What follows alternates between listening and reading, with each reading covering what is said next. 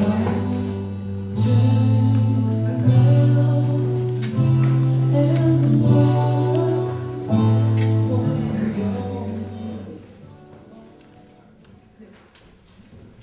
woke up with a start. I was cold, shivering. It was dark. Though by the light of a street lamp, I noticed a cloud that was my breath as it formed in the cold, still air. It was shooting out in spurts. Where the hell am I? What's going on?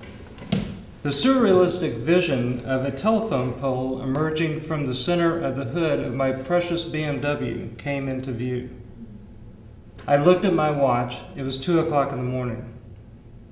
My breathing slowed as I came to recognize where I was.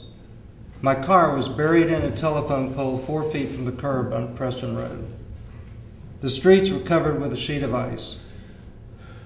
I quickly looked to my right and was relieved to see that no one was there. I fearfully looked down to see how I had fared. My head hurt, but I could move my hands and my feet, and there was no blood that I could see. My tuxedo shirt was still white, my tie still tied. I'm okay. I'm okay. Am I okay? I kicked open the door. As I got out and stood beside my brave chariot, I realized that it had clearly given itself up to save my life. I remembered the sales pitch. The engine is designed to dive under the passenger compartment upon impact. There was no other explanation as I studied the telephone pole's position in the midst of my hood. The walk was not easy in the 20-degree weather on the slick, icy streets about a mile from the accident. While my body was urgently trying to get home and get warm, my mind was solely focused on what might have been. Over the crunch, crunch, crunch of my feet, as they made their way home, I kept seeing that telephone pole in that position and knowing that clearly this was a gift to me from my Creator, a real second chance. As I opened the door to the house, I felt the warmth so needed rush over me. I also felt a switch turned inside of me that could not be reversed. It was Sunday morning and I didn't go to sleep. Now was the time for a change. I wasn't sure why.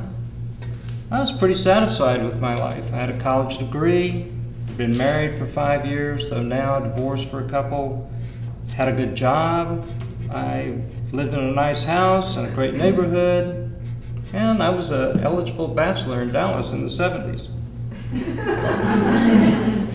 But it sank in that below these surface realities was a self-centered life that was not being spent in any meaningful way. I decided right then it was time to begin a real life with a family. There was only one problem, a big one. I would have to find somebody to spend that life with. And that meant that I would have to put myself out there and put my wounded heart on the line again. My relationships had not always been good. I fell for the kind of women that were bound, no, predestined to crush me. I reviewed those relationships like one sees their life fly before their eyes. It was short and not sweet. The instant review revealed a pattern. I was so shy that the girls I liked were not shy. Then, inevitably, their lack of shyness manifested itself in infidelities and a broken heart for me.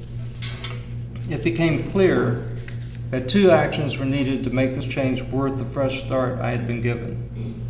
First, I needed to find a way not to be shy, and second, I needed a scientific, non-emotional way to protect my heart through the voyage ahead. I wrote down an approach opposite to the one that I had taken before. I focused on her values first instead of her looks. No values, no dice. I called it the filter. I actually signed a pledge that at the first sign that the values were not there, that I would leave no matter what. With that, I finally went to sleep as the sun came up over the icy fairyland outside.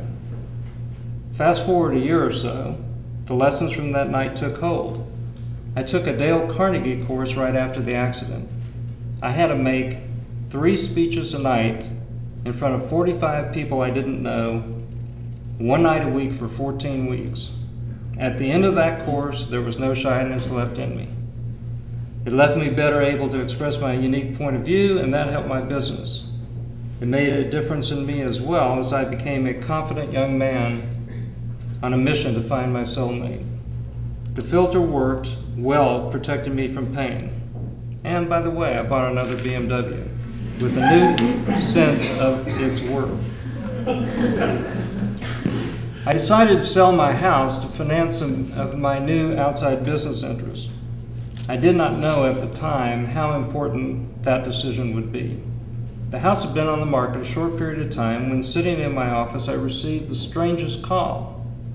It was a young woman who was asking me to hold my house off the market until she got back from a trip in 4 weeks or so. I certainly didn't commit to holding the house off the market, but I was very interested in who this lady might be.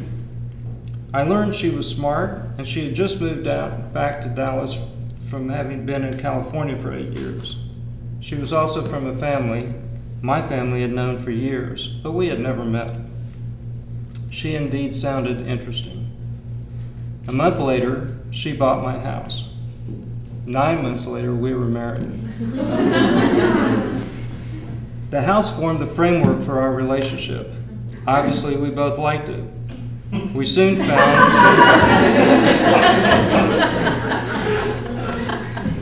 found we liked each other as well. During those 9 months, we grew from acquaintances to lovers. I told her of the night of the crash and how it made me committed to start a family. She too was looking for a fresh start from her years in LA.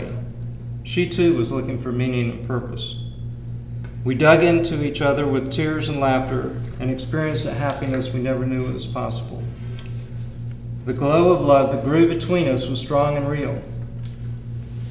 When we decided to marry, we focused on the kids that might come forth. We knew we never wanted to experience the pain of divorce again, but more importantly, we never wanted to put our kids through it.